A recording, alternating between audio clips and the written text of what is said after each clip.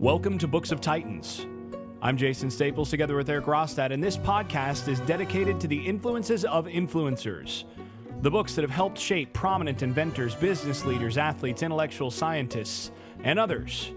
And we'll talk about what makes these books so important and influential, and at least attempt to have an intelligent discussion about these important works. Today we're going to cover Surely You're Joking, Mr. Feynman, a book of outrageous stories from a nuclear physicist. Not that outrageous. Well, adventures of a curious character, we could put it that way. Two people recommended this book in Tools of Titans. One is Petter Attila, that is at Petter Attila MD, that's ATTIA, so at Petter Attila MD on Twitter, and eatingacademy.com on the interwebs.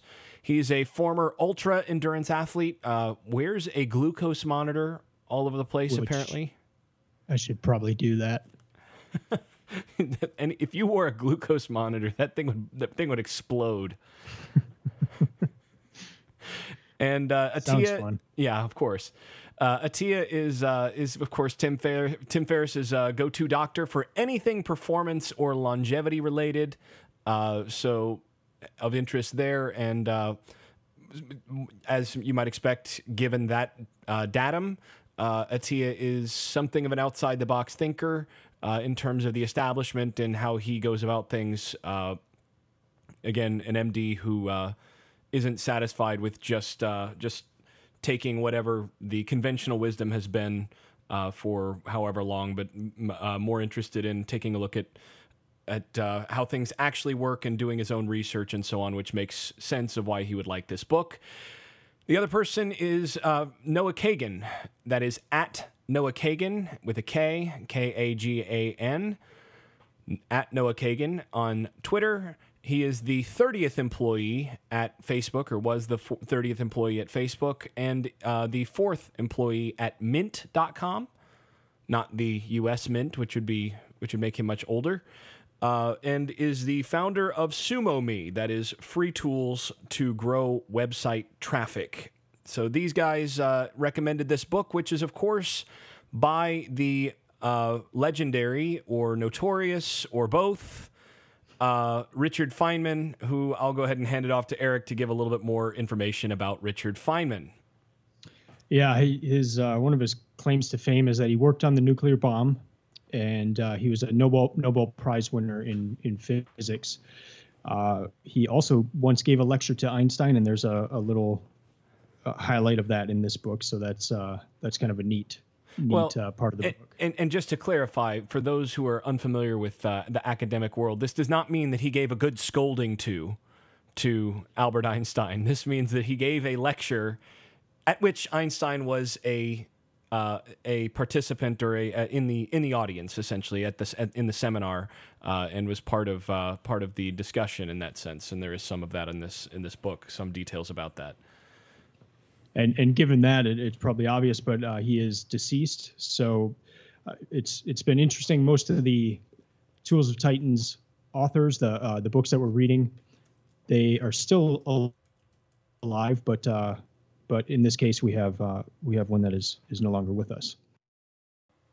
Okay, now before we go any further, one thing I still haven't figured out.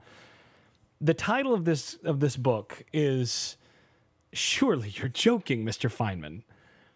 And I really expected, especially after the first couple stories, it's like, got this really zany guy or whatever. I expected there to be like some story where it was like he did something unusual or wild or something to elicit that line. And then I come across the story in the book, and honestly, I still don't get it. I don't get it. So maybe you're not a Brit. Maybe you can explain this to me. British friends. I can't explain it either. So he goes, he goes through the door. He goes to this tea at Princeton, which he says was great because it was, as he puts it, it was like an imitation Oxford or Cambridge, complete with accents. The master of residences was a professor of French literature, which okay. But then he goes to this tea, And he says, I go through the door, and there are some ladies and some girls, too. It's all very formal, and I'm thinking about where to sit down, and should I sit next to this girl or not, or how should I behave when I hear a voice behind me? Would you like cream or lemon in your tea, Mr. Feynman? Said Mrs. Eisenhart, pouring tea. I'll have both, thank you, I say, still looking for where I'm going to sit, when suddenly I hear, surely you're joking, Mr. Feynman. And he says, joking? Joking? What the hell did I say? Then I realized what I had done. So that was my first experience with this tea business. So I still want to know what he had done. So it was lemon and... Would you like cream or lemon in your tea, Mr. Feynman? And he says, I'll have both. Okay. I guess those two things probably don't go together. I mean, I would have put both in. I mean, lemon, I often put in drinks, and cream is great. So, I mean, maybe you don't combine those. This is something I'm unfamiliar with that rule. I mean, this morning I had a smoothie in which I actually put a whole lemon, minus the peel, a whole lemon, and then a good bit of yogurt and milk, among other things. So, I mean, I can't imagine that they would go poorly together. I mean, they went fine in the smoothie today. But maybe not in posh tea settings. Well, I mean, the thing is, he assumes in the book that we would know, like, that he had done something, but he didn't know either. but now he knows. But now he does. Well, we don't know. Like, at least I don't. So maybe one of our intrepid readers out there or listeners out there can help us, because I'm lost on this. Yeah. That said, I do think that whole thing in there about, whenever he heard, he said, by that time I knew what to do. This is later on when I heard, and he said, I didn't say, what do you mean? I knew the meant error, and I'd better get it straightened out. So I guess that's like the Princeton equivalent of, the Southern, oh, bless your heart, or bless his heart. It's the way that works. But yeah, so I guess we can get to the next segment here. But I'm still a little bit puzzled on that. I get the thing because, I mean, in some of those circles, but I still don't really get the surely you're joking part, and maybe somebody can help us there. Yeah, it would help understanding the whole book probably. And a brief edit just after or while I was finishing up the recording of this episode, or the post-production of this episode, my wife explained to me that apparently the lemon will cause the cream to curdle, which is something that I didn't know. And she said it's probably happening in my smoothie too, but it's, ground up enough that you wouldn't notice. So who knew? On to the next section of our favorite quotes. I had quite a few in this one. The first one is he got in a fight with a guy and was trying to use the most intimidating voice and words he could. And he said all he could think of was this: get out of my way or I'll pee right through you.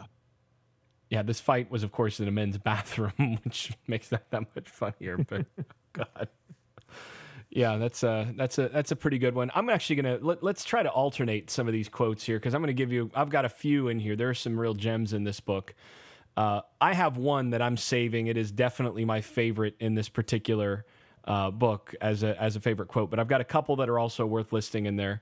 One of which is, since then, at which point this was after he had relied on prior expert data from other research in an article of his, and then that research ended up being a problem and it caused some difficulties in his own work, only to discover that it wasn't his mistake, but the mistake of depending on others. The quote is, since then, I never pay any attention to anything by quote-unquote experts. I calculate everything myself. Yeah, I understand that. Having just finished a lengthy doctoral dissertation in which I kept pulling out strands of, like, how in the world did we get to this?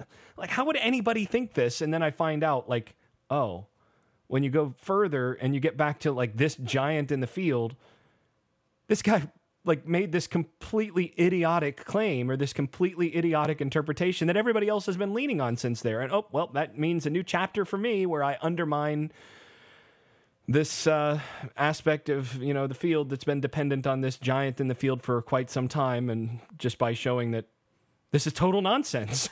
So you learn pretty quickly not to depend on everything that goes before, because, man, some of this stuff is so sloppy. And if you want to do really quality work, you'd better start, making sure you do your own calculations. So I totally related to that one. Well, let me do one of my quotes here that kind of piggybacks that on in a slightly different way, where he was working for a company where they picked the school books to be used, and he did a lot of travel for this. State of California, actually. Yeah, and he had to do a lot of travel for this, and then he would get reimbursed for travel expenses, and he just kind of made it a habit not to keep receipts or keep good bookworking, but he would just go in and say, okay, all right, the fuel costs this, the hotel costs this, my meals cost this, and they wouldn't give him money back unless he had the actual receipts. And his one-liner to them, I thought, was just excellent. If you don't trust me, why do you let me tell you what I think is good and bad about the school books?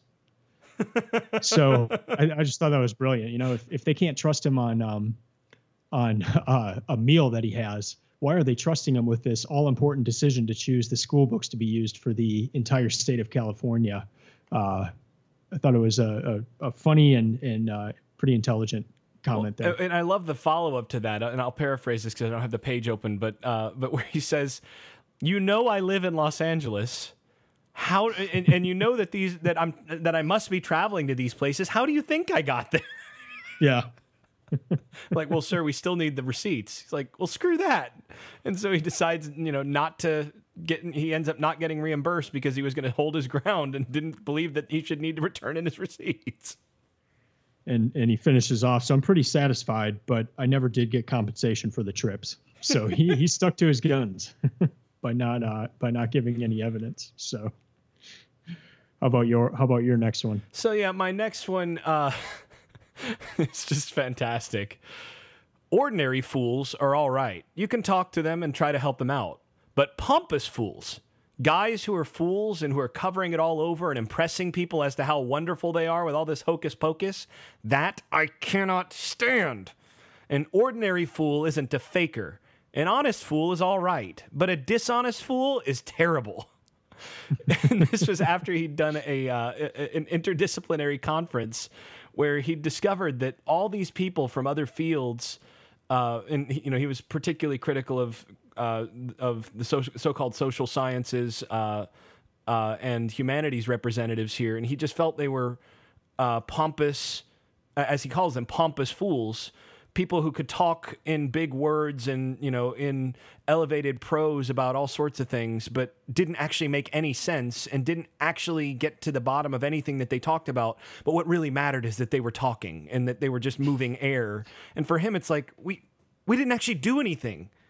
And yet you're convinced that you did something just by the virtue of being here and quote unquote contributing, but you contributed to nothing. And so he got frustrated by this and just concluded that these people were all pompous fools, guys who are fools and covering it all over and impressing people as to how wonderful they are with all this hocus pocus. And yeah, again, I totally relate to this, again, partly because of my experience with precisely a large amount of these kinds of people, where, one of the one of the places, as he continues on, explaining how this works in these fields, he says, he opened up at random this particular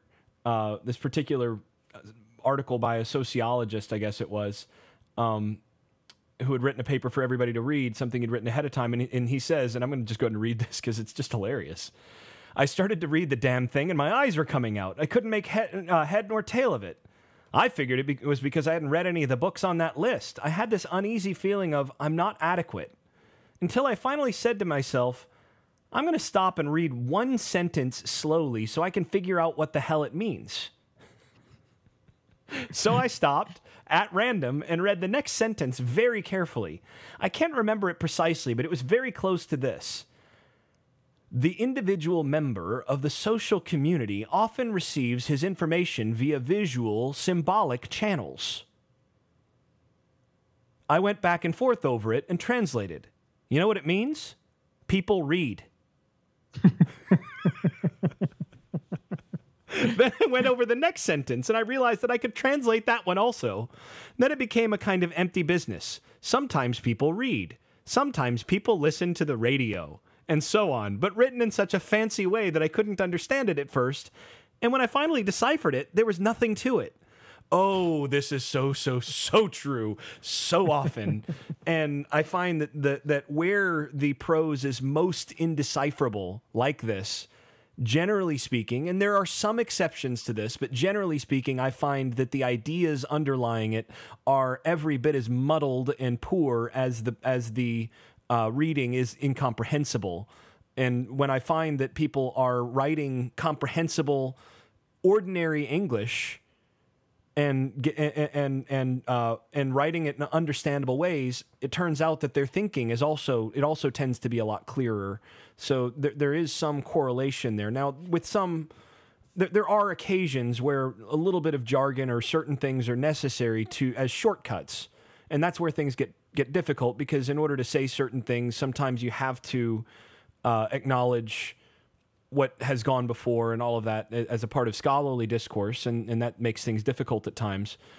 But and certain phenomena and all that are difficult to explain in straightforward, non-complex sentences. But the fact of the matter is that the people who understand this stuff best and the most brilliant minds are the people who take the complex and make it and boil it down to people read. Yeah, and it kind of goes along with what you were saying last week on Show Your Work with the experts. The expert experts are still the ones who are able to go back and remember how they learned it and remember those simple first steps and be able to explain it to both the novice and the expert. So I remember that sticking out from last week. Yeah, and that's the thing. Actually, one of the things that sticks out about Feynman in this book is he is one of those people without question, right? He understands, like, wait, well, when I was figuring this out, this is how I went about, like, here's the methodology for figuring stuff out, right? Mm-hmm. And in that sense, I think, I haven't read it yet, but the book on learning that we've got later on the list by Josh Waitzkin. That book, and some of these others about learning and about how to go about gaining understanding more than just memorization and all this. I think there is sort of a collection of books on our list that address some of that, and he definitely does on a number of occasions in this book. We won't have even made it through our quotes before we've actually finished the podcast here, so let's go ahead to your next quote.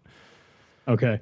Yeah, I this is one of these where it was like, looking at the quotes, we actually can talk a lot about the book just from the quotes, because it brings up a lot of things. So actually, I almost had more notes in the quote section here than otherwise. Yeah. But, I mean, we can stay as long as we want on this section because there's just so much to talk about. Yeah. There's one part of the book where he interviews for a job, and it reminded me of the scene in Good Will Hunting where Will Hunting declines the job from the NSA, and then the next time he's in the session with Robin Williams, he describes why he decided not to take the job, and it involves saving a baby seal and all sorts of stuff, and it's about a minute and a half monologue. Is really, really funny, and there's one very similar in this book. So I'm going to start off with the sentence before it, and then it's a paragraph of why he's not going to take this job. I almost had this in my quotes too. So this is the person offering the job speaking here first. Maybe now you want to reconsider, because they've told me the position is still open, and we'd very much like to have you. And so this is Feynman now in his reply. So I wrote them back a letter that said, after reading the salary, I decided that I must refuse. The reason I have to refuse a salary like that is I would be able to do what I've wanted to do, get a wonderful mistress, put her up in an apartment, buy her nice things. With the salary you have offered, I could actually do that. And I know what would happen to me. I'd worry about her. What's she doing? I'd get into arguments when I came home and so on. All this bother would make me uncomfortable and unhappy. I wouldn't be able to do physics well, and it would be a big mess. What I've always wanted to do would be bad for me, so I've decided that I can't accept your offer.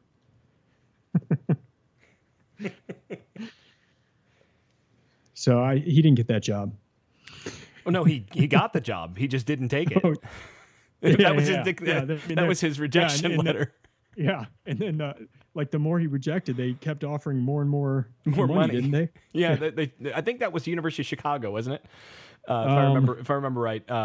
From the book, Chicago. That was University of Chicago, and they were offering him a fortune to come up there. And he's like, I kind of like living where I live, and I like the gig that I've got and all this. And they're like, yeah, well, did you look at the money? He's like, no, I didn't look at the money because I didn't want to be tempted. And then they sent him a letter that said, here's the money offer. Now what do you think? And that's when he wrote this like completely sarcastic response, which again is just classic.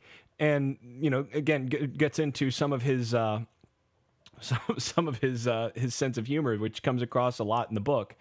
And the thing about his sense of humor is it's so down to earth and ordinary, right? He's just so straightforward, and that's one of the things I really relate to about this guy is he's someone who's really curious about everything, which I pretty much am, and tends to be unconventional in his approach to lots of things and self-taught on lots of things, which again, I'm all with that. I'm on the same path, very similar in that regard, and doesn't take things too overly seriously most of the time, and just doesn't understand why people do things the way that they do and try to cover everything over. There's that sort of raw honesty about him where it's like, well, why would I do it that way just to make it look different when this is how everybody really should do it, or this is how I think about it? And it's just that candor is totally there. And actually, if anybody in the who's listening has ever watched the show The Big Bang Theory, there's a character on there, Sheldon, who is, you're supposed to be laughing at about how, most of the time, and I think most people don't relate with that character. When I've watched that show, I've gone, man, that guy's right most of the time. Like, I get him. But he's supposed to be the socially awkward one who's like is questioning the things that nobody should question. But once he asks a question, it's like, yeah, I've been saying that for years. And that's the kind of thing that Feynman comes in with. And it's like, well, why would you do it this way? Why would everybody do it this way? That's the dumbest way to do it. And everybody just looks at him like, wait, why would you question that? We're all doing it like because it's not done. But why? Well, and there's a lot of power in that. I remember when I was working at Russell, one of the executives would go into meetings, and he would ask what I thought were just dumb questions, but it turned out no one actually knew the answer. Yeah. But everybody was talking around it. So he could get the best responses and the best information because he would just start from the very beginning. And it takes a lot of humility because you kind of look like an idiot when you do it sometimes, but he would just come in with the most basic questions, and he would actually get more information because people would have to explain it. And most of the other people in the room had no idea what was going on. But when they heard them explain it, then they would. So there's a lot of power. Well, and this gets right. I mean, next week's book, James Carville and Paul Begala, they talk about in Buck Up, Suck Up, and Come Back When You, whatever up, Foul Up. They talk about that too. They say if you want to be the smartest guy in the big meeting, be the one that asks the basic questions, the ones that everybody else just kind of ignores and overlooks, because nobody actually knows the answers to those questions. But if you get to the bottom of those questions, you can answer all the others. And this is where, again, Feynman's approach throughout this book, the big takeaway to me on this book is Feynman just constantly starts with why, which again, it's another book on our list, right? He's the kid that had to have been a joy to raise because he's always asking why. And you say like, okay, put on your good shoes. Let's go to synagogue, or let's go to church. You know, you got to dress really nicely. You got to dress different here than everywhere else. And of course the answer is, well, why? I mean, this was a battle I had with my parents, right? There was a certain point, I was probably 8 or 9 years old, where I determined, like, well, why should I dress differently there than anywhere else? Going to any sort of religious type service. And it's like, well, you know, because, you know, you do this as a part of going to church, or, you know, reverence or whatever. You know, it's just you got to play the game. And my parents are, as you know, about as free thinking on a lot of this stuff as anybody. And eventually their answer to me was, at some point you just have to learn to play the game, right? Yeah, it may be stupid. There may not be a good reason for it, other than other people are going to do it this way, and you have to learn to pick your battles. So play the game in the places where it doesn't matter. But I would ask the question of, like, well, if God is everywhere, and he sees me naked anyway, so what difference does it make if I'm wearing shorts and a t-shirt all the time everywhere else? Why should I wear anything else other than that to church?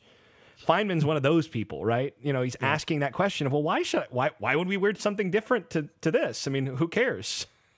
Yeah. And you know, he over and over and over again, you see him break into, well, why? And then the next thing, once he gets to the why, is how. Mm-hmm. Right? Everything for Feynman is why and how.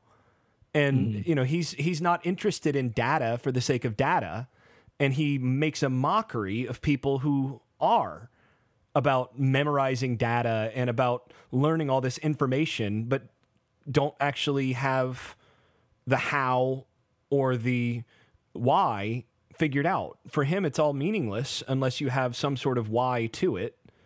And for him, just simple curiosity to know the answer is a good enough why in many cases, but just be honest with yourself about it. And sometimes something good comes about it. And he says, actually, it was him just getting interested about the particular wobble of a plate and just getting really fascinated by that actually led to his Nobel Prize. It was work that initially had no connection to anything meaningful. He just got curious and got interested in how it worked. And again, for him, real learning starts with those questions and starts with understanding the how and understanding how to get stuff put together. So I really, really enjoyed that aspect of this book, even though I got the impression in the way it was written, and of course this was written by Feynman with someone else who collected the story, so it's in Feynman's voice, but actually not. He's not the one writing the final version of it, as it were. But there were places where, you know, he was just presented as so unusual, and you know, it's like, oh, this is weird. You know, the adventures of a curious character, and I'm sitting there going, why is this not normal? Like, doesn't everybody think like this? Like, this is...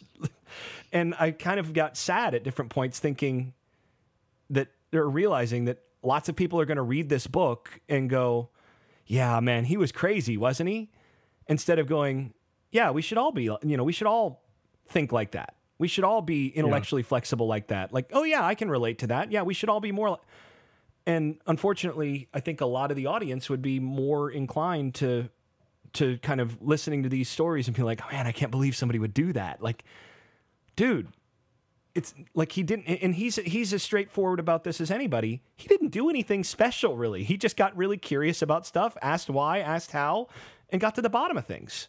So that's the part that I enjoyed, but also kind of wound up getting a little introspective about in terms of society, which I think he does at different points in the book as well. So, well, and for anyone who hasn't read the book, it's not structured like an autobiography. It's structured as different stories, and they all kind of have a similar theme of this of asking why and but just, I mean, the most sometimes bizarre stories, but kind of that common theme. So it's a unique book in that sense where you I mean, he's in Brazil one chapter, he's working on the nuclear bomb. The other chapter, he's cracking into safes. In another chapter, he's fixing in a stereo system for a friend when he's a kid, and his friend says, this guy fixes things by thinking about it. Yeah, it's just loosely connected episodes. It's a very episodic and anecdotal. I mean, it's just basically a collection of short episodes or anecdotes from the guy's life.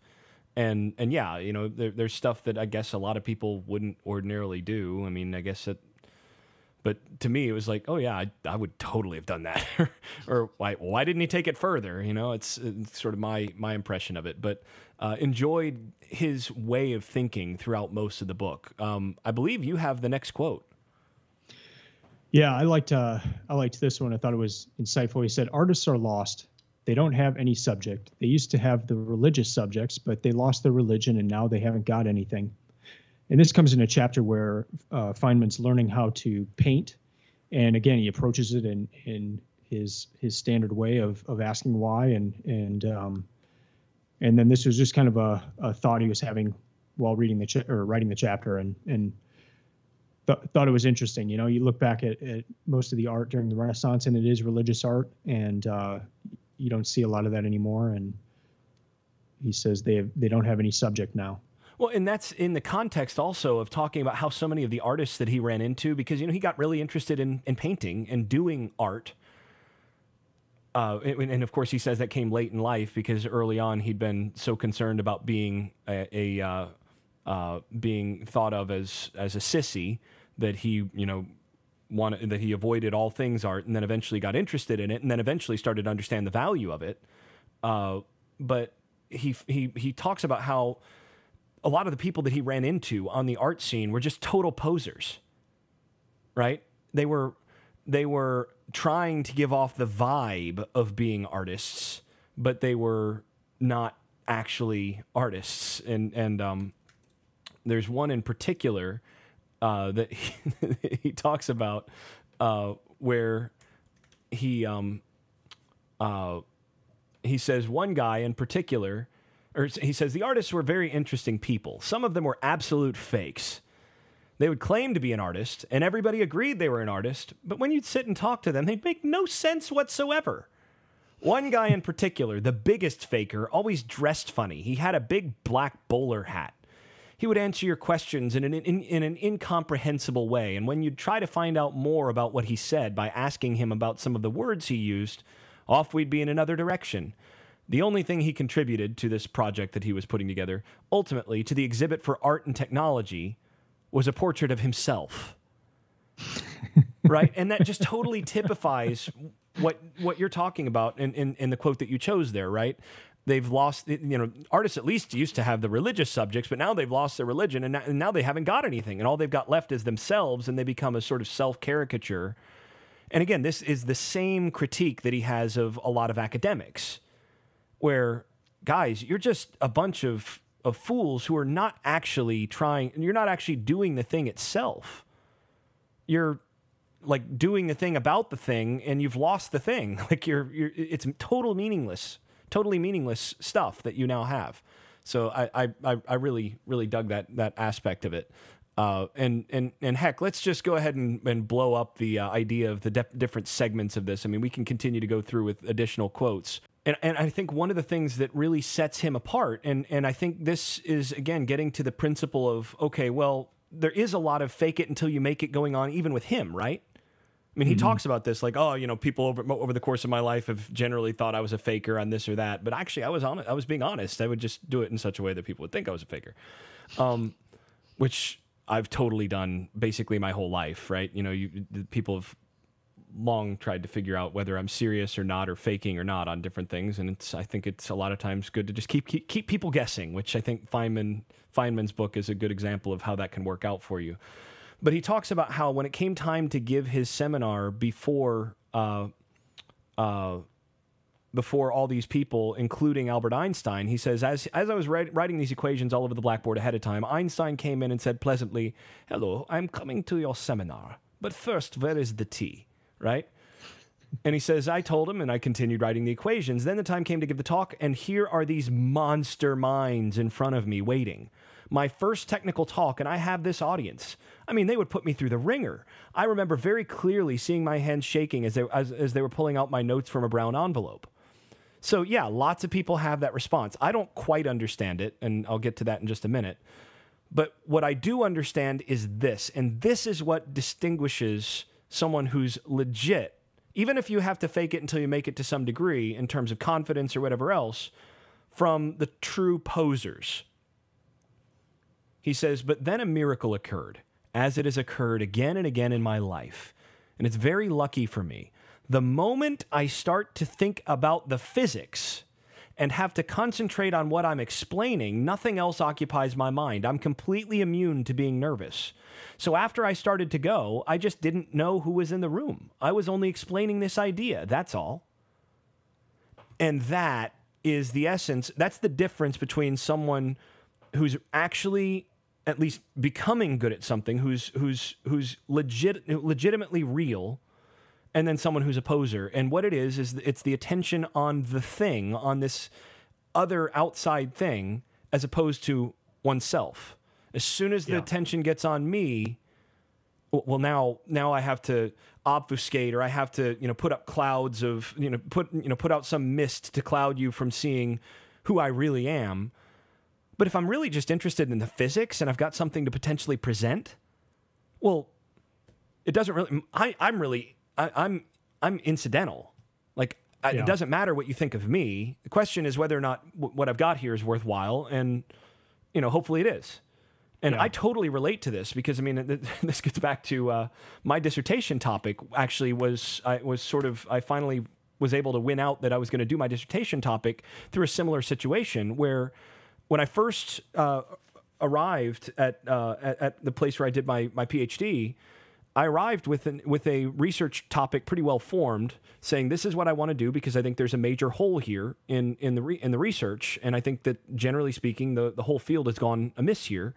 And when I presented it initially to my advisor, he kind of looked at me and was like, "Yeah, that doesn't sound like anything in that field, like in the field, like that's pretty far out, man. Like maybe."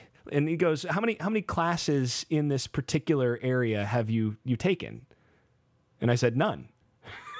And he goes, "Yeah, it kind of sounds like you're an autodidact here on this. So why don't you go over and take these couple classes with these couple people who are experts in that area, and then maybe you can get a little straightened out and get brought more in line with the general scholarly discussion here, because this doesn't sound like it's in dialogue with anything, right?" And so what I did is I did agree to. I went and took some classes that ended up being very well worth it, and helped refine some things for me as well in that area. But I also submitted my proposal to the national, which is also the primary international, but the national annual meeting for my field. In that I presented a proposal that was the sort of kernel of where that research was headed to one of the more difficult to get into sections for that field, and then wound up presenting the paper that year. I got it accepted and wrote and presented that paper that year at the annual meeting. And one of the things that's funny is, so there's a couple things here. One is I submitted the paper without. I didn't realize that the protocol in our department in my particular area had always been to make sure that my advisor, or that your advisor, looked at whatever you were going to propose in advance before you proposed it, so you could vet it and all this before you sent it out. Well, I didn't realize that was protocol, so I just sent it out, got it accepted, and then I also didn't know that it was protocol to make sure that in advance. Well, first of all, as a student at that time, you're supposed to have only present stuff that you'd already written. Well, I hadn't written it yet. And I didn't realize that it was protocol in my department to make sure, or protocol in my area to make sure that my advisor had read the paper before I presented it. That was never crossed my mind. It was like, well, it's right, so I'm just going to go and present it. And then I get up to the conference, which was in Boston that year, and I look out, and so there are multiple papers in my section, but for my paper, the room probably seated 90. And the room ended up overflow to where there were people out in the hallway, because apparently my abstract for the proposal that had been printed in the little book had attracted that many people. So it was like overflow all the way out into the hallway, which is fine because my voice can be heard. But and I look out and I'm like, oh yeah, that's such and such, and that's so, like, I'm looking out at like probably 7 or 8 of the top 10 scholars in that particular field as I'm like sitting up at the table. And my response was totally not like, oh, wow, like I should be nervous. Like, I wonder what they'll think. It was totally the opposite. It was, all right, good. I finally get, I've got an audience here to correct this. Like, they're going to finally see this. And I got up and, was totally comfortable, because for me, again, it was not about, I don't care. Like, what do you think of me? I don't really care. Yeah. But I really care about getting this research out, and I was confident in it. And, gave the presentation, and it turns out that the next day, one of probably the top scholar in the world in my field caught me in one of the book exhibits and pulled me aside, and he was like, "I was at your thing yesterday." Oh yeah, I saw you there. And he's like, "I've been working on this problem for 30 years, and I think you solved it." Wow. And then he got in touch with my advisor and was like, this is mind blowing. Like, I can't believe, like, what have you been doing with this student? And Bart is going, and he gets me at our little reception for my institution, like the next day. And he's like, what did you do? Like, what did you present? Cause I'm getting this feedback from different people who were there, my former students, others. It's like, and then one of his other students, one of his former students, who's now, I believe, at Dartmouth, goes, wait, you presented something without him having read it? It's like, I didn't finish it until last night, or until the night before. And she goes, wait, you present? It's like, you're an anomaly. And then, of course, my advisor goes, ha, you look up his name, or you look up anomaly in the dictionary, you got his picture next to it. So, but I totally get this, right? This is Feynman's approach of when it's about, when he's doing art, it's not about him. It's about, like, he's trying to represent art. Yeah. And when he's like in an interdisciplinary conference, he's actually not interested in hearing himself talk. He's interested in, like, actually trying to solve the problem. Like, wait, what are we talking about here? Wait, no. Let's get down to definitions. That way we can all be on the same page. And everybody else is looking at him funny. And, and all throughout his life, he's this guy who's interested in the problems and interested in the math and interested in the physics. And you get all these other people that he keeps running into who are interested in themselves. And I think that's a good message in this book of, yeah, I'm not worried about what people think of me, but I am really interested in all this stuff, and hopefully I can make a contribution. Yeah. It's awesome. So I think you've got another one now. Yeah, this is my last one. The first principle is that you must not fool yourself, and you are the easiest person to fool. Amen.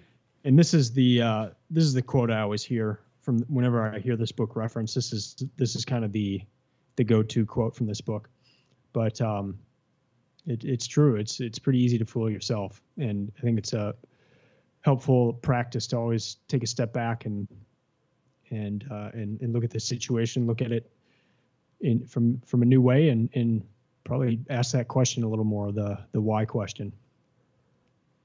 Yeah. So my absolute favorite quote, we're now down to that. My absolute favorite quote is when he says, I knew what was happening, but I made it sound like I was a complete idiot. And this is where somebody was basically trying to bribe him in this, textbook thing when he was working on the textbook thing for the state of California. And he was just playing ignorant, like, oh, well, I don't quite understand. Like, couldn't this be taken the wrong way or whatever? And he was just totally playing dumb. And you see him doing this over and over again in the book. And this just encapsulates this of, I knew what was happening, but I made it sound like I was a complete idiot. And again, I use this strategy all the time. And you have to be willing to look like an idiot to do it. But you learn so much, and you also learn a lot about people in the process. And the person that I learned this from is my grandfather, who was a detective. And basically, you have to imagine, if you've seen the television show Columbo, his nickname back when he was on the force was Lieutenant Columbo, because that was his persona. Basically, he would come in and just be, do you happen to have a pen? Like, oh, I'm sorry, I'm just a little discombobulated. Can you explain to me what's... And he'd just carry it. And I watched him when I was younger. He would carry on a conversation with someone, and that person might be thinking the whole time, like, this guy's a complete idiot. But in the process, he's gotten that person to reveal, like, everything he ever wanted to know about that person's life. Like he's interrogated the person without that person having any idea he's done so. And you realize like, this whole playing dumb thing has its value. And you see him doing this throughout the book. And I loved that quote. I knew what was happening, but I made it sound like I was a complete idiot. Yeah. Well, I think in business sense, like that's a really important quote for consultants. Like if consultants went in, even if they knew what was happening in the company, if you go in and kind of like what we were talking before of just asking those basic questions, and it ties in directly with what you were saying about the art being about the person. But if it's not about the person, if it's about the art, if you're a consultant and you're truly trying to understand about the company, if your whole goal is to look like a super smart consultant and you're not going to ask those basic questions, you're not going to get the right solution for the company. But if you do go in, even if you think you know what's happening in the company, but make it sound like you're a complete idiot and go about it that way, you're going to get a lot more information and you're going to be able to help a lot more.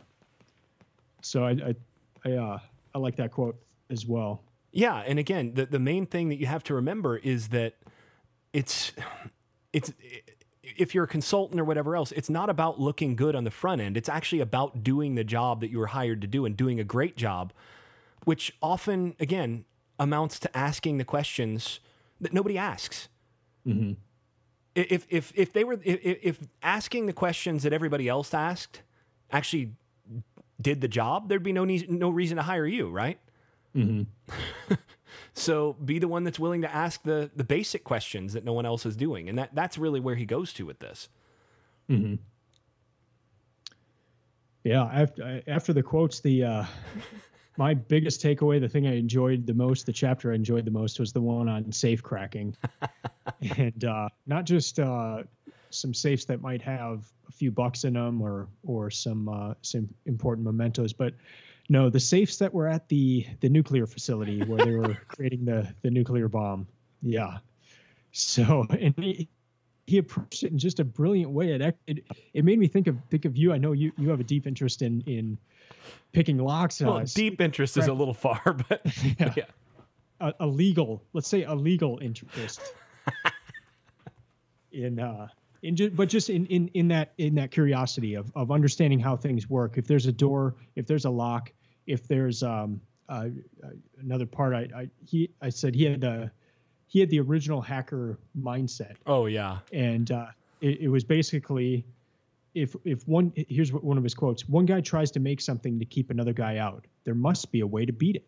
And that was his mentality. And so he thought that about safes. And so each of the physicists working on the nuclear bomb had a safe in their office, and the safe would come from the factory with a general password, and every safe had the same password.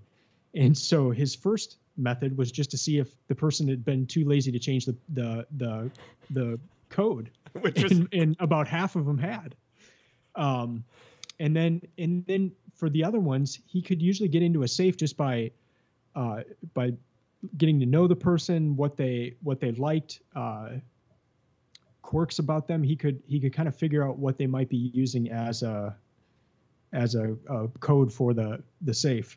So it was just a really interesting. And then the final 2-number thing, where they would leave their safes open while they worked. Yeah. And you could see what the last 2 numbers were on the dial, and he figured that out. And then all you had to know, you had all you had to do is take those 2 numbers and then figure out what the first number was, which is going to be 1 out of the 20 possibilities for that. And so it would only take a few minutes to basically run through the various possibilities. Yeah. Well, and it was just a funny chapter because you've got these just absolutely brilliant people, and just in my work, like the higher up the people, the worse they are with that kind of thing. It's just kind of a funny observation, and for him to take advantage of this and not to do anything bad, but just to kind of play around with these people and then he even met other people who were interested in it, and exchange stories and figure out the best way to get into to different safes. So really interesting chapter. Well, and actually, as it turned out, there was one particularly important time where they needed to get information, and he was able to get it out of a locked safe when they needed it because of his ability to do that. So his legend grew, right? Yeah. And as you know, I've on occasion taken advantage of the need on a university campus to sometimes get in locked doors. When, well, those doors are locked and I don't have a key. So sometimes that is actually a necessary thing, and it's a useful skill to have. Yeah. So, but I think just probably a good way of thinking in general of what if you are in a situation like that, or even a worse situation, and there is something impeding what you need to be able to do. Just that ability to take a step back and really think it through and think of a way around that. That man-made or other hindrance in your way. Yep. Another favorite of mine was something else that I really related to. I read parts of this, or had my wife actually listen to the audiobook parts of this, and it's like, oh yeah. He said that that when he was doing all the reviews of the various textbooks, unlike the other reviewers, who, as it turns out, he pointed out that there had been a blank book that had been distributed to all the other reviewers, and that book had actually been given ratings by a large percentage of the people reviewing it, which just meant that something was awry because there was nothing to review. And then when he pointed that out, they're like, no, there clearly is. I've got a rating for this. It's like, yeah, well, the book isn't out yet. So just goes to show how all that works. But he said that this is one of the quotes. He says, "My wife says that during this period, it was like living over a volcano. It would be quiet for a while, but then all of a sudden, blow! There would be a big explosion from the volcano below," because he was reading down in the lower level of the house. And he says the reason was that the books were so lousy. And my wife, Carrie, can totally relate to this, because anytime I'm reading scholarship, that is pretty much what she experiences. She'll hear silence, sometimes a chuckle, and then fairly regular, "Oh, you've got to be kidding me." What an idiot. Like, oh, come on. How could anybody think? And you know, the margins of my paper copy books have, especially in my own field, there's numerous places where those books just have the word idiot written into the margin because I get so frustrated by what I end up reading, where it's like, really? You're going to say that? Like, that's not actually possible. And he had similar reactions to this. And again, I think it's because he actually goes in and does his own work and actually did the work of thinking about how things not only work on in terms of the math and the physics and all that, but theoretically speaking, how must it be conveyed for educational stuff and all that? And I know you had some thoughts on that in the chapters on education. Yeah, he talked a lot about what he would see with his students and just other educators on the difference between memorizing and learning. And he had one quote: "They could pass the examinations and learn all this stuff, but not know anything at all except what they had memorized." And he says this: the students had memorized everything, but they didn't know what anything meant. And that was one of his Jedi skills, I guess you could say, is that he wanted to always know the reason behind it, and to the point where he would kind of develop his own language around how to do things. And then he would get into a classroom and they were speaking about it a different way. And he could translate it quickly in his head on how they were approaching it. But he didn't just do the memorization or how somebody had learned it in the past, but or the equations, as he says, right? He would think about examples. Yeah. And even the letters that they would use and stuff for that. And he would come up with his own sort of language for that. But in the process, deeply understood what was actually going on, whereas anyone who had just memorized it had no idea. And so there are a lot of valuable parts of the book that dealt with education and memorization versus learning. Yeah, and I thought, the one place where he got this across really well was when he was complaining about the book that says, oh, well, it's energy that does this, right? So he says, as he gets further, he'd look into a book, and there was a book that started out with 4 pictures. First, there was a wind-up toy, then an automobile, then there was a boy riding a bicycle, and then there was something else. And underneath each picture, it said, what makes it go? And he said, I thought, I know what it is. They're going to talk about mechanics, how the springs work inside the toy, about chemistry, about how the engine of the automobile works, and biology, about how muscles work. It was the kind of thing my father would have talked about. What makes it go? Well, everything goes because the sun is shining. And then we would have had fun discussing it. No, the toy goes because the spring is wound up, I would say. How did the spring get wound up, he would ask. I wound it up. And how did you get moving? From eating.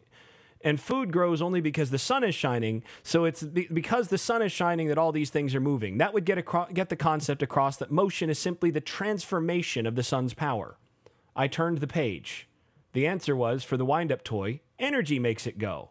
And for the boy on the bicycle, energy makes it go. For everything, energy makes it go. And then he says, now that doesn't mean anything.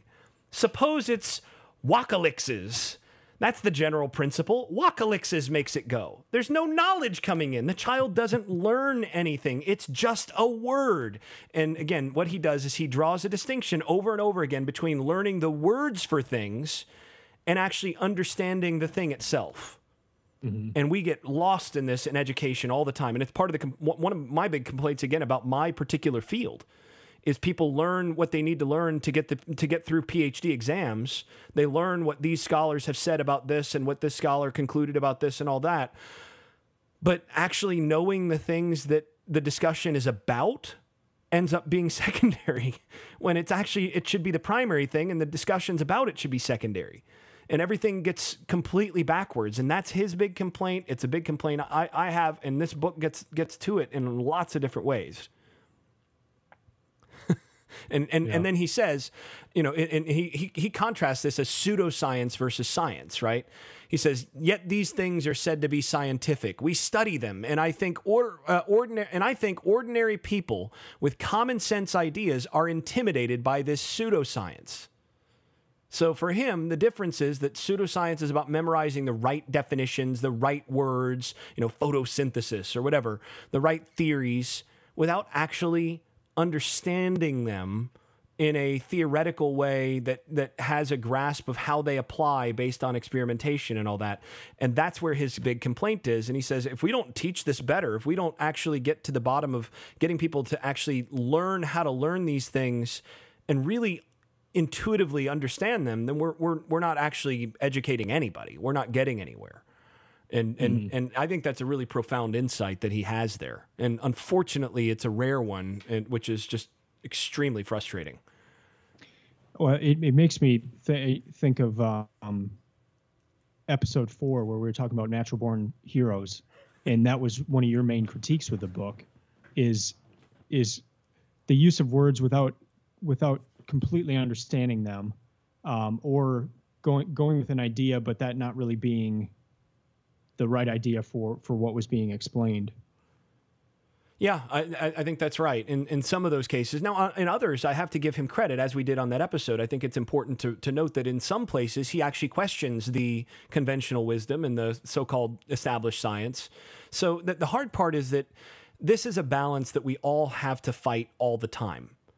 Mm-hmm. We always have to ask ourselves, do I really understand this, or do I just know the terms for it? Can I just make the terms relate in the right ways and, learn the equation? Or do I really understand what's going on underneath the equation, that the equation is symbolic of? And that's a hard thing, because we can be really rigorous and scrupulous about doing this in some areas and then just totally miss it on others. And that's something else that you see a lot of times in scholarship, is really critical scholars in one area. You see this with, a lot of, you'll see a biologist who will suddenly go on the speaking circuit and talk about philosophy or whatever.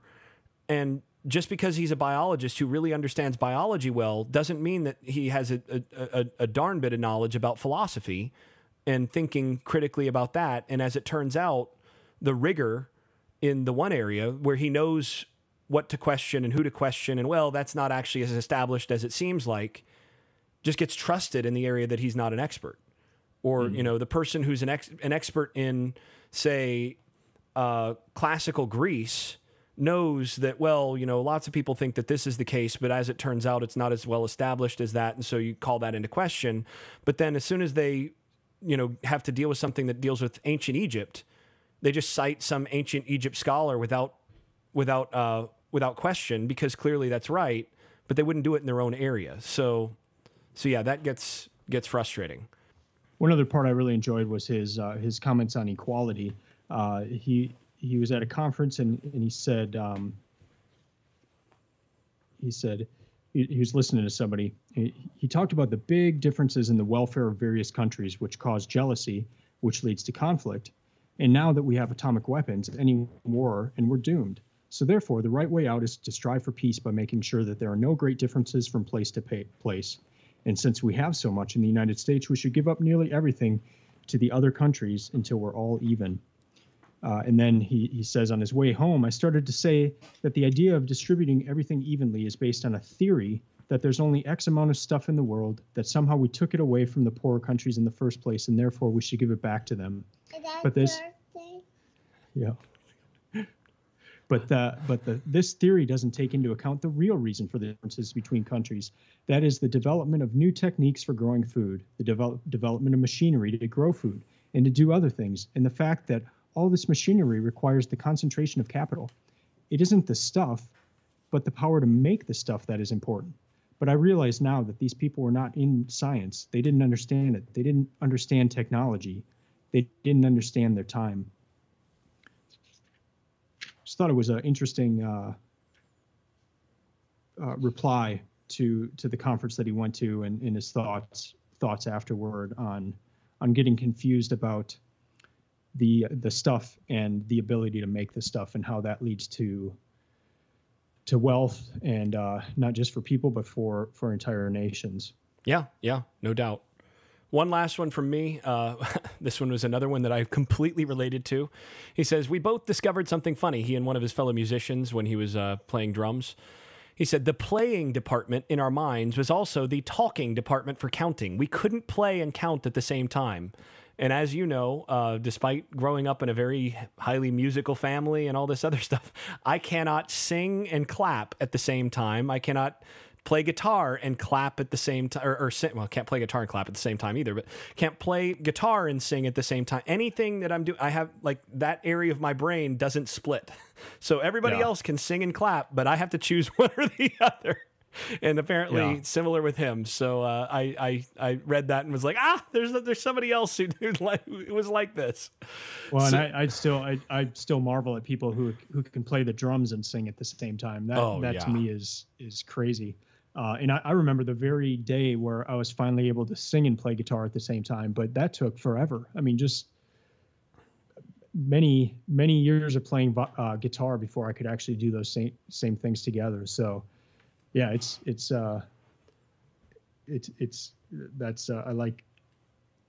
like that he brought that up in the book. All right, now we get to our conclusions, big picture. So, Erik, thoughts on the book? I liked it. There's another book in the Books of Titans list called Heraclitean Fire, and I liked that one a lot better. They're very similar books. Also someone in the same type of situation and similar type of book, and that was one of my favorites so far. And so I would say if you're looking at reading a book in this line, I would go for the Heraclitean Fire over this one. But I haven't read Heraclitean Fire yet, but I'm going to take your word for it on that. But and you're going to take the correct pronunciation and butcher that one pretty. Yeah, well, there is that too. But I haven't read that one.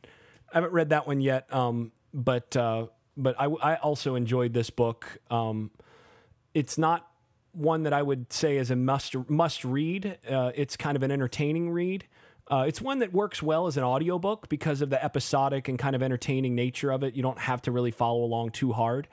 There's a lot of little insights throughout, but it's, again, for those of you who are a lot like Feynman, you might find yourself with a little bit of a kindred spirit.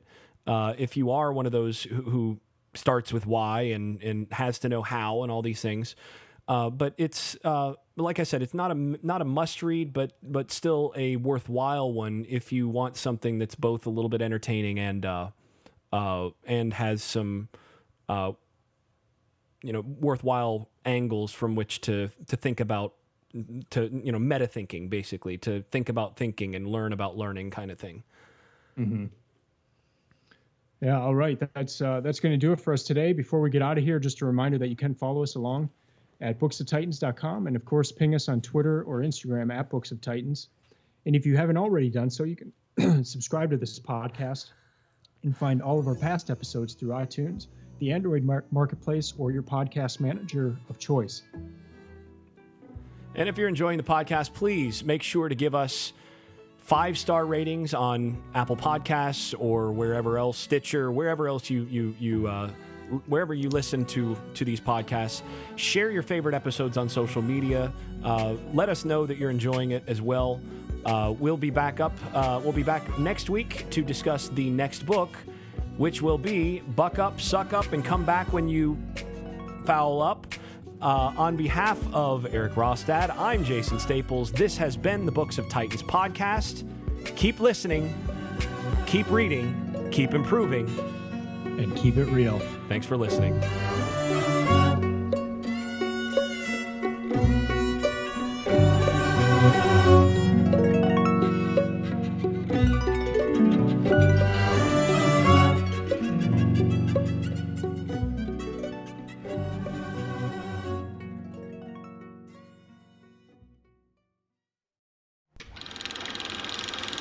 I made this.